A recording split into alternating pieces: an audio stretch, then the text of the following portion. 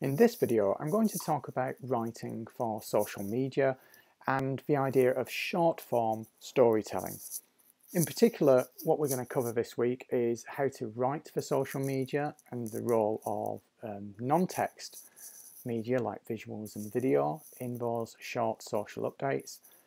Some of the other factors to consider like timing and relationships. And finally, I'm going to spend a little bit of time on narrative structures in short form social storytelling.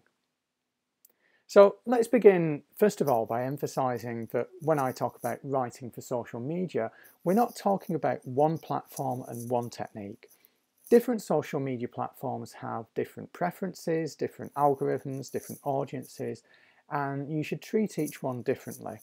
I'm going to focus particularly on Twitter and a little bit on Facebook, but obviously there are dozens of other social platforms as well, and each one should be looked at separately, and we'll cover some of the things to consider when doing that. For example, Twitter tends to favour very up-to-the-minute updates, things that are happening now. These are some of the most shared stories in 2014 on Twitter, for example. Facebook, on the other hand, tends to favour less time-sensitive content, more personality-driven, more long-term evergreen content as well. And that's just those two major platforms. So what works on social media platforms and Twitter in particular? Well, first of all, anything visual is going to have a big impact on the likelihood that someone's going to retweet your tweet. We can see here in some research by Twitter some time ago that different elements in a tweet have a different impact on the likelihood that it's going to be retweeted. So hashtags are useful, videos are useful as well, just a URL. Numbers actually have a big impact, and quotes are even more effective. This makes sense if you think about it. A tweet that has a number or a quote indicates some sort of factual basis, some sort of original information. But photos performed better than all of those. And of course, photos are themselves outperformed as well. So images, tweets with images tended to get 3 times more engagement than text, but GIFs were even more effective than images, and video was even more effective than GIFs. So consider moving images rather than just images, but if you can't get moving images, then certainly something visual is going to be better than text. And certainly in text itself, aim to have quotes or images or numbers and elements like that, hashtags and so on. Now when it comes to the text, look for verbs. Verbs tell us that something's happening. Verbs are basically movement in a story, so you should apply that same principle to tweets as well. Tweets with verbs tend to perform better. Equally, making a bit of effort to customize your story title or your story generally for the web, for Twitter, is going to be more effective. We can see here 2 examples from the New York Times. In the top example, they just took the headline and repeated it. In the bottom example, they just took the headline and repeated it. In the top example, they rewrote the story for Twitter. And you can see in the top example, a story is being told there. This isn't just a headline. And that's a good principle to adopt generally when it comes to social. Don't write headlines on social, tell stories. Here's another couple of examples. Clarity and straightforwardness seem to be more effective in this organisation's experiments. Another thing to consider is using images to get around the text limitations. In this example, we've got an interview with a celebrity. The quote in that image would possibly be too long for the tweet. So putting that quote into an image alongside a photo is one way to get around that. And we can see that the tweet itself is nice and short, possibly too short actually. I don't know if this is really telling a story, but it's an example of that approach. One thing to bear in mind with images is that if you don't size your image specifically for Twitter, Twitter will crop that image to the specifications that the platform uses. Now you can use a platform like Canva a tool like Canva to create images that are the right dimensions for Twitter. But if you're not doing that, then one thing that's worth knowing is that Twitter will crop images to focus on text. The other thing is that it will crop them to focus on faces as well. There's been some interesting developments recently with this particular algorithm where people have realized that the machine learning algorithm that's used to do this actually has a racial bias, and white faces are prioritized over non-white faces. Twitter have recently announced that they're going to address this algorithm, but again, it's a good example of being aware of how image cropping algorithms work on social media platforms. Timing is another factor, and you'll come across, if you look around, lots of research about when is the best time to tweet, when's the best time to post to Facebook, when's the best time to post to LinkedIn and other platforms as well. This is a good example of an area where platforms do differ quite a lot. People check Facebook at different times to Twitter and LinkedIn and so on. But also different people check social media at different times. So really there isn't a hard and fast rule about when the best time is to tweet or post an update on social media. What is important is to consider trying to find out through experimentation what is the best time for you and for your audience and for your content. So for example, content that has audio in it is probably best done outside of working hours because people are less likely to watch video with sound while they're at work. But video with captions you might be able to use during working hours.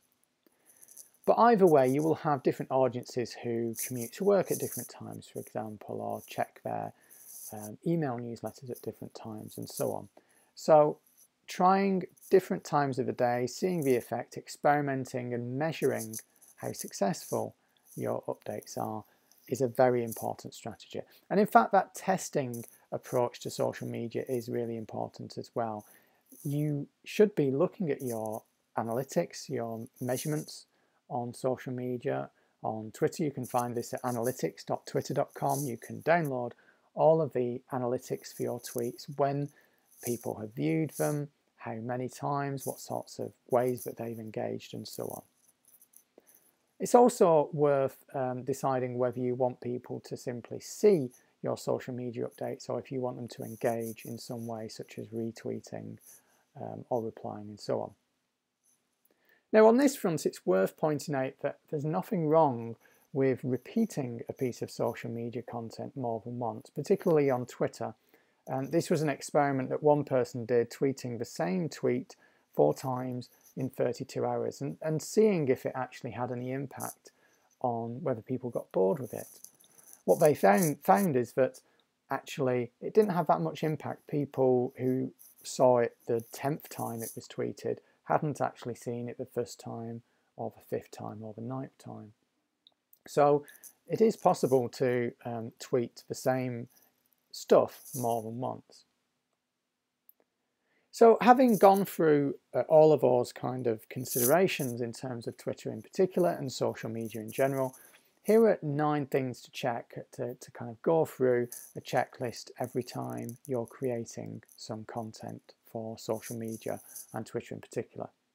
The first is to check whether it has something visual, a video ideally, or a GIF, or failing that, an image, and so on, even some emojis. Secondly, does the text of the tweet or the update not read like a headline? Make sure it reads like a story.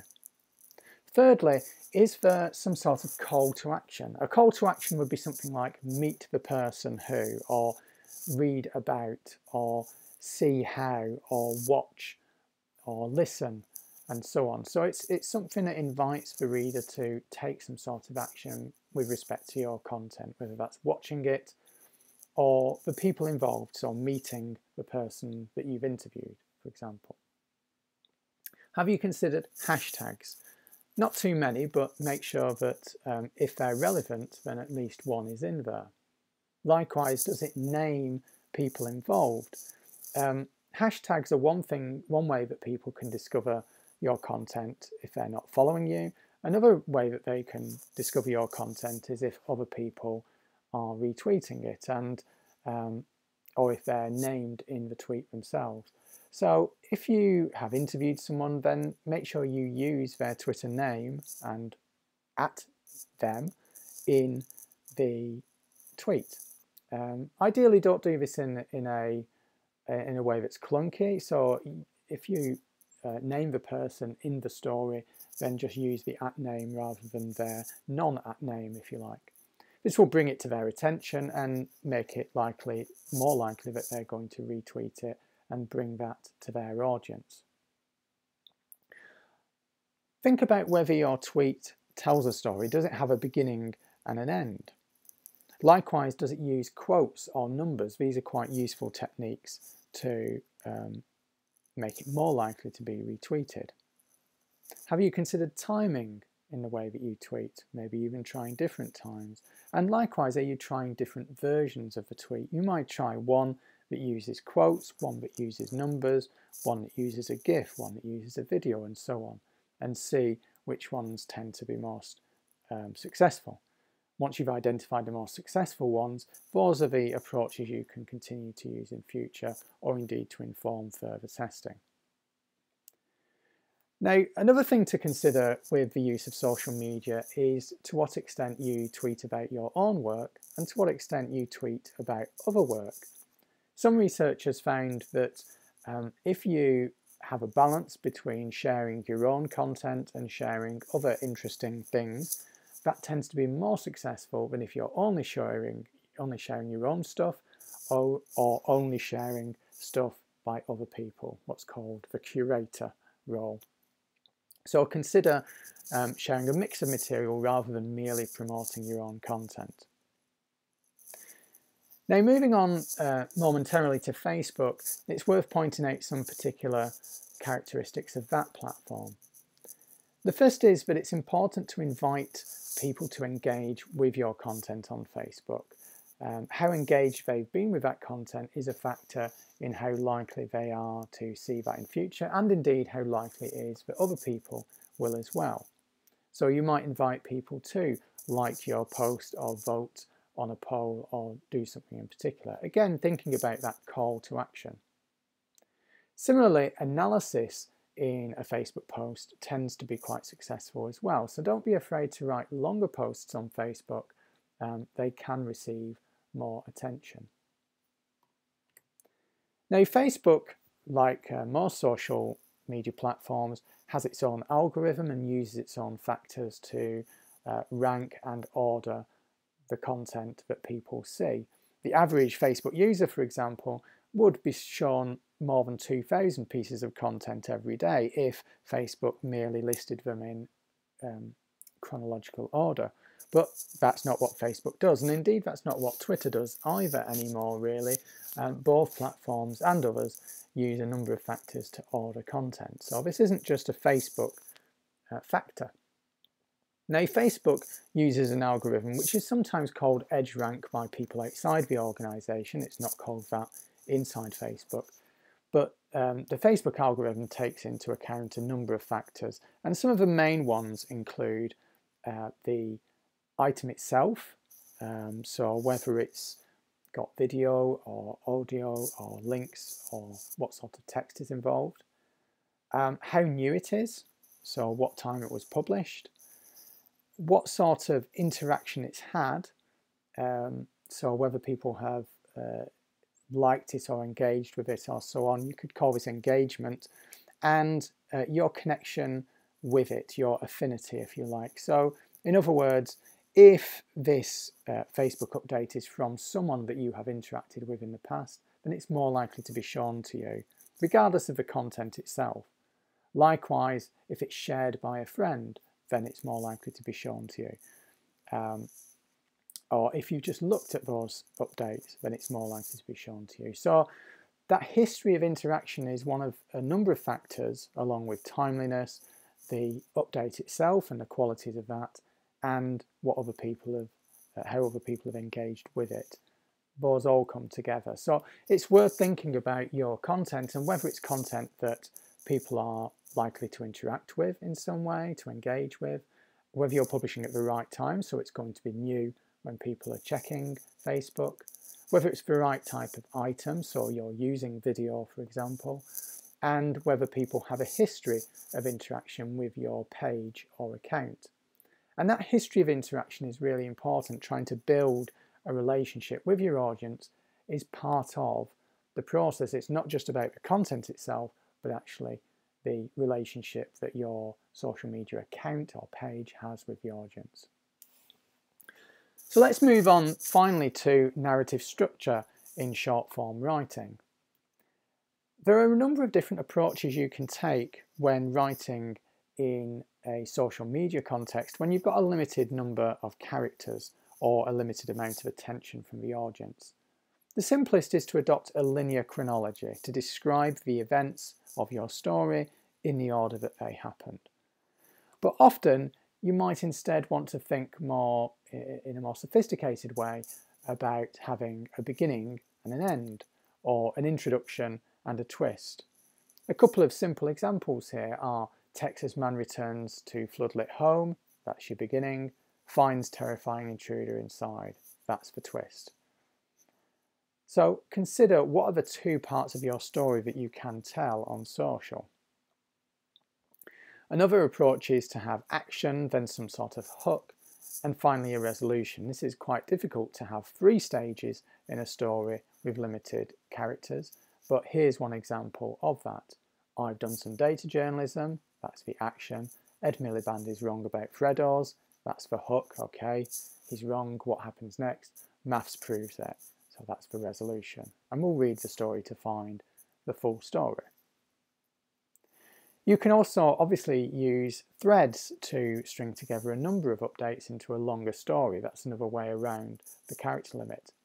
What's important to emphasize here is when you move from the individual social media update to a thread, you're moving from one genre to another, and you're moving into a story that needs to consider sequence and also the genre format. Often the thread signals its presence with the word thread and with numbers against each update. Now in this particular example, Ignacio Lopez doesn't actually do that. He doesn't signal that this is a thread.